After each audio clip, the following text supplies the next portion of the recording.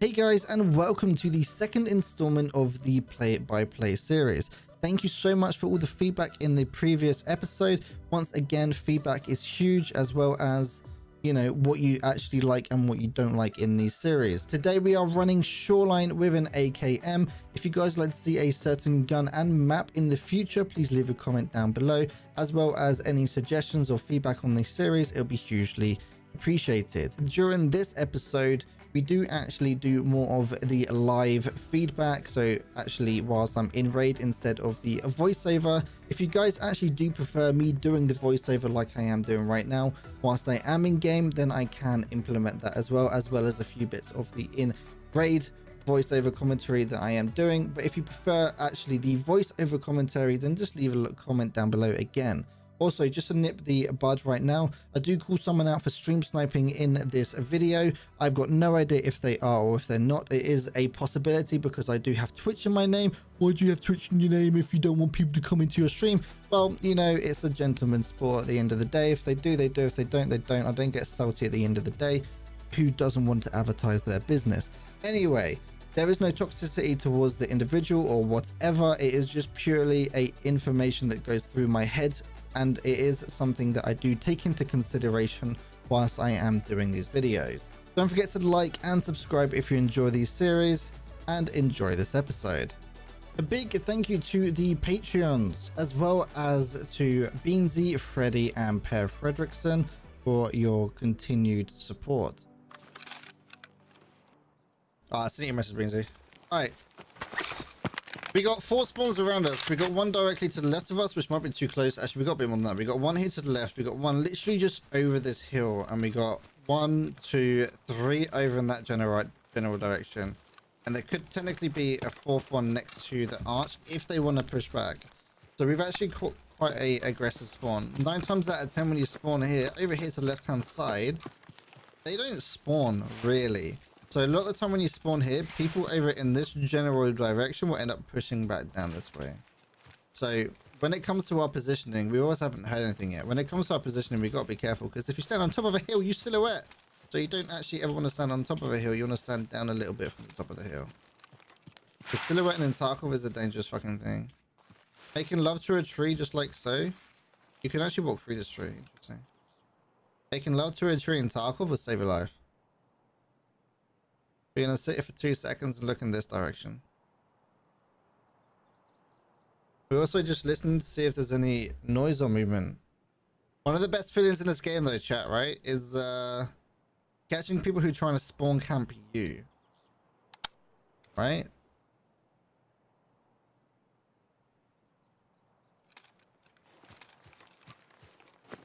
Alright. We haven't heard anything this raid. No shots, no nothing. Keep a constant eye to our right, and we're also scanning that ridge up top there. Always scanning that whenever you're running along. Because a lot of the time, people... I don't know if those are shots, or if it's running. If it's running, they're close and they're on the other side of this rock. If it's shots, they are over by... radar tower.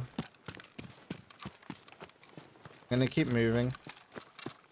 I was constantly scanning to the right. We were too close for scavs to spawn to the left hand side, so we don't need to worry about scavs.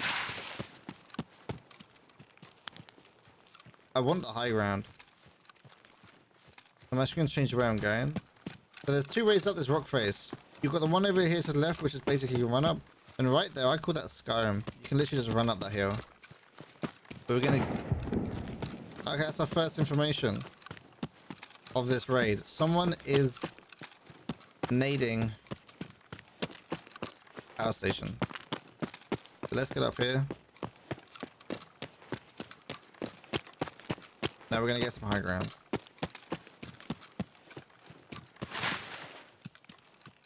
So now we're up here. We're gonna be using the render distance to our advantage. Nothing over there spawns in, okay, from this distance. So we can have a look, especially if you've got a better monitor.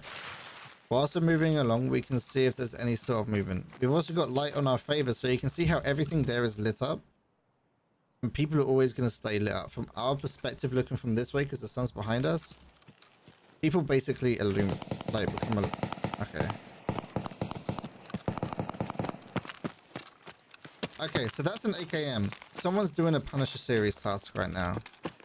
Realistically, there's no point fighting any sort of scavs on this map unless you're doing Punisher. Which means one of two things. One, there you go. One's dead. We saw another guy over to the far left. We gave our position away, so we're going to rotate more. I want to go back on top of that hill because all we need to do is look at the power lines because we know there's another individual when we actually shot that guy. And we also know that they're creeping. So there's actually two different teams at that location now. There's one that's inside fighting the scabs and one outside. They could be a team, but why would he be creeping up the hill if they were a team? It makes no sense.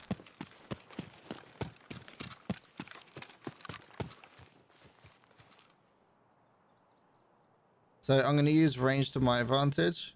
And now I've got max strength and endurance, so I can continue my rotate if I really wanted to. There we go. We've got a player behind us, which is also information that we're going to need. This player doesn't look that well geared. I take that back. He's got a silenced SVDS. We're going to lie down so we don't silhouette as much. That shot right there was Bitbot. If you don't know what Bitbot is, basically chat can give me bits and it will make my gun, or I can open up my inventory. Long story short, it has now given my position away. I am going to be using that shot as bait and then push along the right hand side. So we do want him to peek us. Whilst we're going to be pushing along the right hand side, we are going to keep a constant look down to the left. Also, whilst we're doing this, we do kind of want to give our position away so he would actually pre-fire us, and then we can use our superior aim on him and then take him down. Okay, so he's in the ridge. We did just shoot, so technically he should be concentrating on where he missed. That's unlucky. Okay. I have height advantage as well, so my bullet doesn't travel downwards. The reason why he misses is because he's shooting it up and his bullet's going to travel like the arc. So that's why he missed us, was because of the arc. So now we're going to be engaging the people inside here.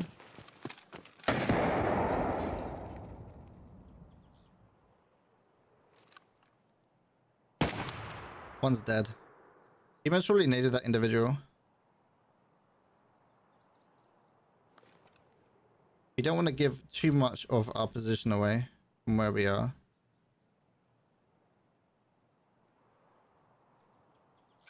So what I'm going to do is I'm actually going to rotate around to the right hand side, but I want to dip. How do I see them so quickly? I got 8,000 hours in this game. Been playing Tarkov for what? 5 years now? Okay. We don't want to hit a bush if we can, but we're basically just looking for silhouettes right now.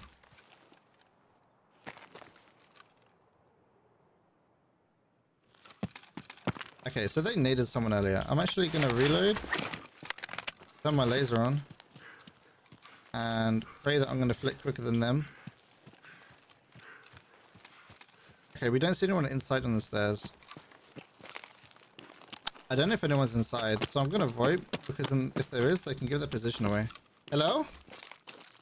Yeah, bro. I was killing 2 guys over in power station, but you guys kind of made a noise. Anyone inside? Oh, you son of a bitch, dude.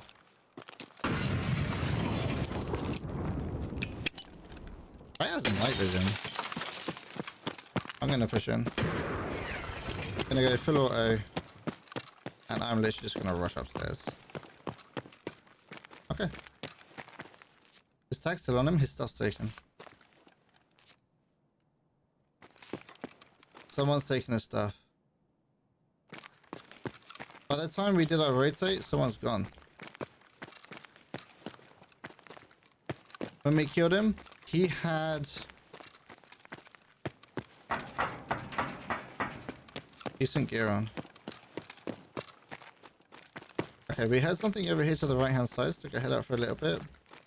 Don't see anything. We gotta use a building for a line of sight. Yeah, he missed us. The SVD guy missed us. I don't know where he is, so So I'm literally putting that building from where I thought I had the sound was. We also push up from this direction. So I'm hoping that he's not over here. But I have, the only audio cue I have is something that's over to the far right hand side next to the pylon. And using rotate to our advantage. Gonna set a gun in single fire because the recoil of the gun changes. I'm still thinking that he's over in this direction. Because he would have known that I would have pushed down and round. Realistically, the correct play would be for me to leave. But I'm also, if he is in the stream, I can also use the delay of the stream to my advantage. He might not be. He might have just been a fucking hatchling. I could have just totally just missaw it, but I'd rather just, let's play it safe and leave. Okay, so next thing. The guy to the far left was silenced with his SVDS. Okay. And he could have killed the AKM guy down below. So there's two possibilities right here. The AKM guy down below, right, is part of that squad, or he's solo and he's dead. Or he could have just left. I'm quite surprised that he hasn't sort of investigated what's going on. Especially as there's only, what, 3 shots shot in the end? Which was me one tapping this guy and me one tapping the other guy.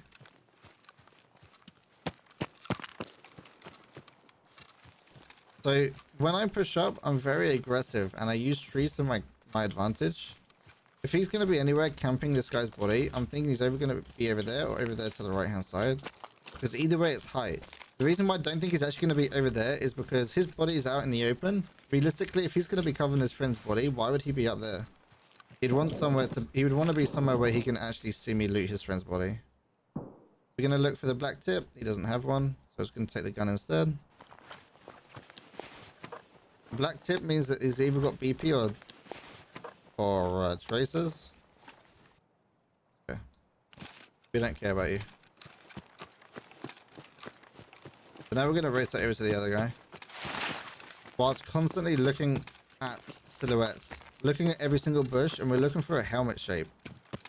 Right? So we're basically trying to look for someone sitting in a bush. There's a stash there, no one there. Okay, so now that we're out in the open here, we need to look to our left hand side because we still got to think about the guy who's possibly stream sniping, or he...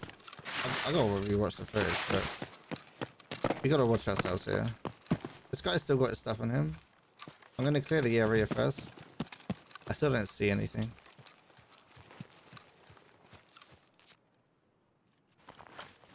Level 24. He had good eyes and good knowledge. Oh no, we shot him. Okay, I'm pretty sure I'm done with this raid.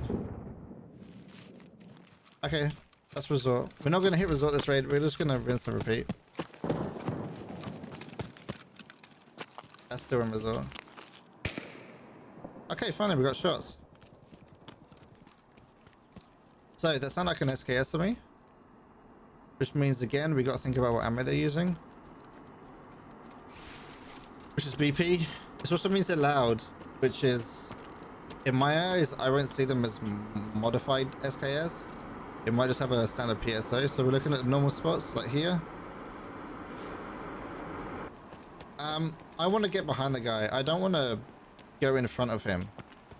Okay, because if he's scoping, he might have tunnel vision. But if he's got a scope, he could see us from further away. That's something that we don't want to do. I'm pretty sure the AKM guy would have left this place by now.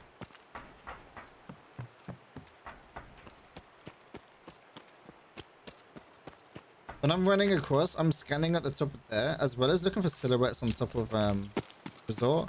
Because there's shootborn in heaven is really easy to do when you're down here. You don't actually need to mess with the zeroing of your gun. Because you're shooting down from resort. So you just need to watch yourself here.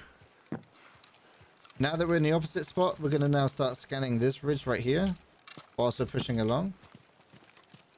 And we're going to let our stamina regen because we're about to engage someone. If you're going to engage someone and the stamina's low, that scav is down there. He's running. That scav's seen someone. Perfect. This scav is just giving us all the information we need. Okay. There is someone down on the main road next to the beach. We got shot from behind. That shot was a player.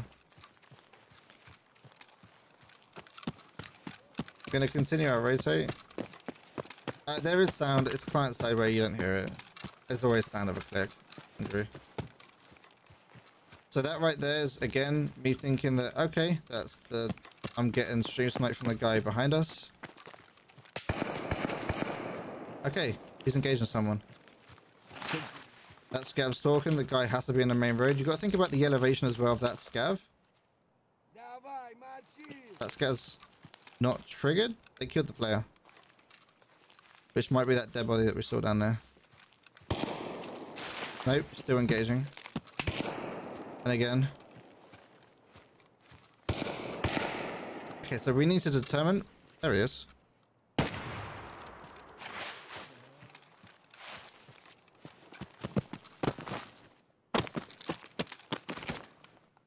So that scav was purely just giving noise away. So this guy's actually got an M700 iron sights. Fucking hell, the balls on this guy. Don't really care about you again. Fan and race pretty good. This is... We're gonna insurance for that. Again, we got to be wary of the guy that's stream sniping. He might be, he might not be. I just say he is because it's easier. Realistically, by now his rotation should almost be here. If he's got max strength. I'm just trying to fill up my butt. We need to get off this raid ASAP. While steering to our right hand side. There he is on top of the ridge. No, that's a bush. Whee!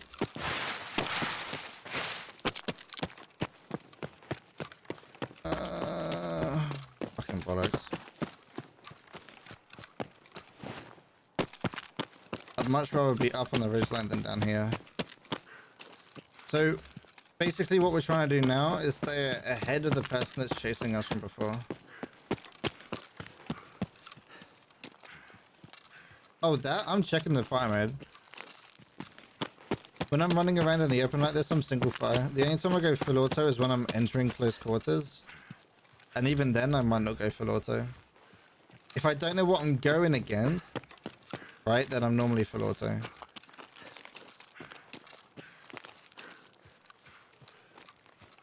So again, still checking up ahead. We know there's a scav opposite there. Scavs are absolutely cracked on Scav Island. They'll shoot anyone at tunnel.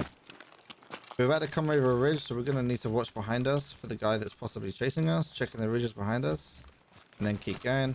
And when I'm running, I'm going to put objects between me and that individual. So you see right here, I'm literally running through bushes and trying to put trees behind me. Now what I'm doing is scanning ahead. I'm looking for a silhouette over here on top of that ridge, as well as Voodoo Spot, which is literally on the rocks to the far left, and scanning that ridge on the far right hand side, whilst looking in bushes to see if there's any sort of helmets, because helmets are a great giveaway if someone's hiding inside a bush. We don't see anyone up top, so that's clear. Voodoo Spot's clear as well. And we're still going to push around, still keep an eye out up there, whilst watching the bushes, whilst listening for noise that we don't make. Now this is the scary part. The guy behind us could be close by. My goal is to get behind this rock and stick my head down. Now we can't get headshot. There you go. 4 players. And a big thank you to all of my Patreons supporting me over on patreon.com/PiranhaTV. And a huge thank you to Freddie Beansy and Per Fredrickson. Without this kind of support, I wouldn't be able to do what I do.